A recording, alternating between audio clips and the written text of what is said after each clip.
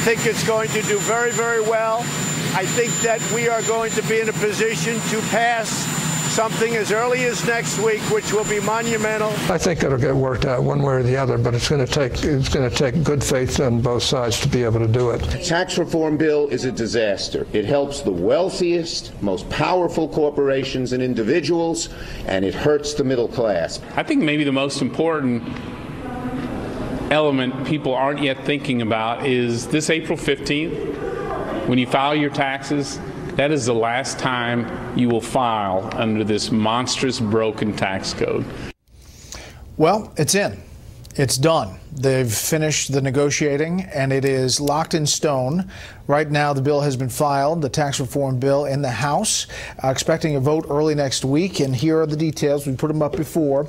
7 tax brackets, top rate individually at 37%, taking that down from 39.6%. Doubles the standard deduction for single filers and married couples, lowers the corporate taxes we talked about to 21%. That begins January 1st, 2018.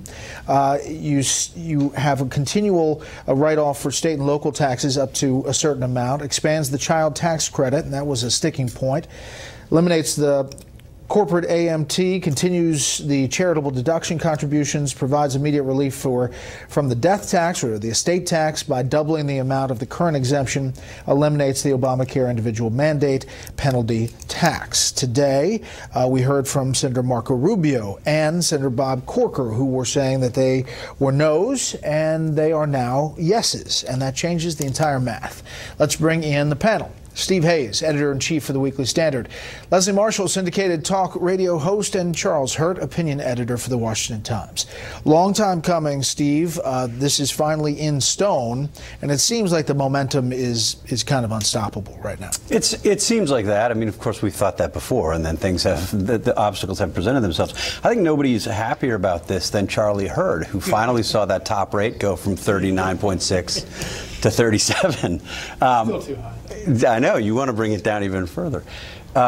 Look, I think this is, overall, for Republicans, this is important for a couple reasons. One, it will likely have some economic benefits. This is what Republicans have argued all along. They disagree about exactly what the economic benefits will be and how stimulative it'll be in the short term, but there will be some stimulus. And two, of course, it gives Republicans something to take to voters, and that's going to be very important. I think the inclusion of the expanded child tax credit that Marco Rubio and Mike Lee fought for, really all along, but made a hard push for, beginning this week in a meeting with Senator McConnell. Marco Rubio made the case, said he was going to be a no.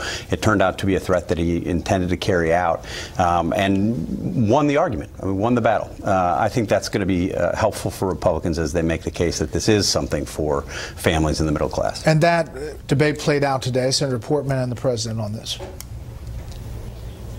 And in terms of the child tax credit, I think you'll see some improvements there for folks who are at the lower end of the economic ladder. So I think it'll be a very popular bill, and among our Republican colleagues, I think we'll get the votes. The Democrats have done nothing in terms of children, in terms of child tax credit.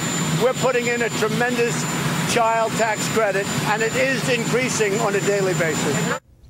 So it goes to $2,000 and now up to 70% for the lower income can essentially be paid out off of this. And again, I don't look. There is some stuff in here that's good, and certainly stuff that's in here that is good for, you know, my husband and certain people in certain tax brackets. I don't think it addresses all of the concerns that the middle class, especially the blue collar working class, that put Trump over into that White House with their votes. What do they want? They want job. They want to see money in their fists. They're not getting a check that's cut for $2,000. That's a whole different story when you break it down over 12 months. And when you look at deductions, they are for the rich. I mean, what type of people are itemizing their deductions? Lower middle class Americans in this country aren't doing that. So I don't think it's going to help them in the midterm election. I don't think the child tax credit is enough. Not just that. In addition to that, the polls just show it's not as favorable to the American public. And at the end of the day, this is, hey, look, we finally did something for Republicans, but how much of it is politics, since they can't even really pay for this, sure, versus in the best interest of their constituents? On the public polling, I mean, it's pretty complex to tell in an elevator story. If by the time you get to 2018 and it sinks in February or March and the economy is rising further than even it is now, that one would think would have benefits across the board. Absolutely. And of course, the reason that it's so complex to explain in simple terms in the first place is because the stupid tax code is so freaking impossible to understand in the first place, and very wealthy people have to hire people to come and suss it all out and figure out how. I love your passion on this. It's unbelievable. But I do think you're exactly right. If at the end of the day this does help the economy and those people do get some of those jobs, and all you have is Democrats sitting on the sidelines and talking about class warfare, even though their economic improvement situation is improved, and talking about Russia, Russia, Russia, I think it has a tremendous impact. To that point, a little montage of the president interacting with the press on the South Lawn this morning. It's a shame what's happened with the FBI, but we're going to rebuild the FBI. It'll be bigger and better than ever. I think he should. There is absolutely no collusion. That has been proven. My worst enemies, they walk out, they say, there is no collusion, but we'll continue to look. How was the call with Vladimir Putin? It was great. He said very nice things about what I've done for this country in terms of the economy. I don't want to talk about pardons for Michael Flynn yet. We'll see what happens. Let's see.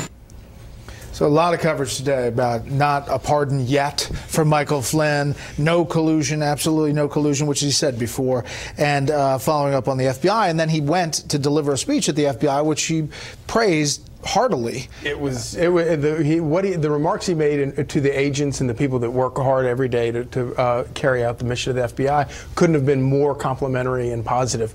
And so he left all of his stinging rebukes for the upper echelons of the FBI on the White House lawn, which I thought was probably a smart way of handling that. Leslie.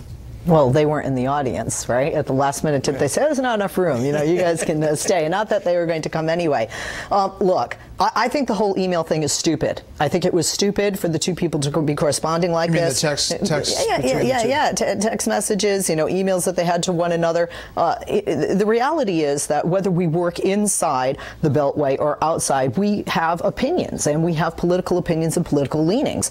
And there are a lot of people that know, even Republicans, who don't favor this president or some of the things that he says. But, you know, these individuals also, you know, bash Democrats, Eric Holder, Chelsea Clinton, the list goes on. The problem that I have with what we saw, the montage and other things that the president has done, is it's, do you believe him then or do you believe him now, right? I mean, because he's, you know, rebuking the FBI, and then he stands there in front of law enforcement and talks about what a great law enforcement team that we have in this nation, as we do, and forgetting that FBI is part of that great big law enforcement team. The same thing with Roy Moore. I back the guy. You know, he denies it. He said he didn't do it. I back the guy. I'd rather have a Republican. You got to concede. You know, I mean, he flip-flops. Well, he had already made the call to Doug Jones to congratulate him on his win. Right. Steve. Yeah, look, I think the issue with the text messages is whether these private views, which I think virtually everybody agrees that they're allowed to have, affected their judgments or their actions in carrying out their responsibilities as public servants. And I think there are texts that suggest they might have. It's worth looking into. I don't think the president should have answered the question about a pardon for Michael Flynn the way that he did. It's not appropriate for the president of the United States to say that he's considering a pardon for Michael Flynn, even as he's saying he's not considering a pardon for Michael Flynn by saying yet. He should have just passed on the question. He should do that next time he's asked, because he'll be asked again. And you look at what's going on in Chicago, what the hell is going on in Chicago? What the hell is happening there? For the second year in a row, a person was shot in Chicago every 3 hours. You don't think these people in this room can stop that? They'd stop that. You recently declared Chicago schools a Trump-free zone. The city of Chicago, yeah. The whole thing? The whole thing, man. What is that? Our motto, a city he'll never sleep in. We don't want him, man. All right, Chicago, that's where we start the lightning round. The crime rate there, Chicago murders so far, 628 in 2017 compared to 731 2016. But that stat that the president used is accurate every 3 hours. Charlie. Yeah, I don't know why anybody like Rahm Emanuel wants to pick a fight with this president, because he's going to hit back. He always does. And it's a good point. I mean, Chicago is a petri dish of policy, Democratic policies, and gun laws in particular. And it's a disaster, as it is in many other cities. Just up the road in Baltimore has a high murder rate. Number one, we were talking off the air, right? Almost double. I'm from Boston, that has and Massachusetts has extremely strong gun control policies. And Boston wasn't on that list of top 30 dangerous cities. So I don't like that argument of every time it's a blue state or a blue governor. I don't buy it. What I do buy, if we look at the Detroits, the Chicagos, the Baltimores, and they always love to mention Chicago, a city I love and lived in for 4 years, is they don't look at the multifaceted problem. It's not just about guns. There's drugs, there's poverty, there's unemployment within the African American community. And we cannot be, we have to admit that this is a problem with the African American community, because these are disadvantages that this community has in all of these cities, and Chicago is a big part of that. This is not the end of this topic. Another topic, however, Iran and its activity in Yemen, and the U.S. comment about that. These are the recovered pieces of a missile fired by Houthi militants from Yemen into Saudi Arabia. The missile's intended target was the civilian airport in Riyadh, through which tens of thousands of passengers travel each day. Just imagine if this missile had been launched at Dulles Airport or JFK. It's hard to find a conflict or a terrorist group in the Middle East that does not have Iran's fingerprints all over it. It was a strong speech by Nikki Haley. The response by the Iranians, the Zarif, the foreign minister. When I was based at the UN, I saw this show and what it begat, pointing back to pre-Iraq war intelligence. Yeah, well, it's a dodge. It was an important speech from Nikki Haley, and it's important that the Trump administration is doing this. For the better part of 8 years, the Obama administration ignored the fact that Iran was the leading state sponsor of terror in the world. James Clapper at one point even wrote out Iran's terror activities of the threat assessment that he provided Iran, and it was a big stink in Congress. We need to be calling out Iran at every stage. It's important to provide people the evidence of what Iran's up to with respect to terrorism globally, with respect to troublemaking regionally, and more broadly, what Iran is up to with its nuclear program. All right, lightning winners and losers. Steve, you start. My winner this week is Sassy, Roy Moore's horse, who is never again going to have to survive the public spotlight, and apparently some awful riding by Roy Moore. I don't know anything about this, but I'm told. Loser is Steve Bannon, who I think may have learned a lesson about not backing credibly accused child sexual predators. Okay. Lightning. Winner and loser. Winners, I would say, are African-American women in the state of Alabama, who showed when that, you come out as part of a population, and certainly a gender, we women, that we can prevent alleged child molesters from becoming senators.